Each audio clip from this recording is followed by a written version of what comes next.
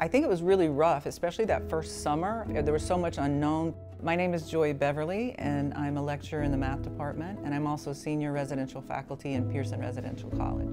It was, of course, a shock in the beginning when we went immediately online, but I had done some online classes, so the technology was not that difficult. It was just more how to connect with students. I think when I first went back into the classroom, I was really nervous. But my students overall have been very respectful to each other and be respectful to me and keeping their distance, wearing their mask all the time in class. I really have a hard line on being very safe in the classroom, and there are some students who have health concerns who have come to me and thanked me. And I think that's what our obligation is, as well as teaching, is to make sure that everybody feels comfortable. I think our students are going to come out of this more resilient. Being back with the students and being live with them is just really so much more fulfilling.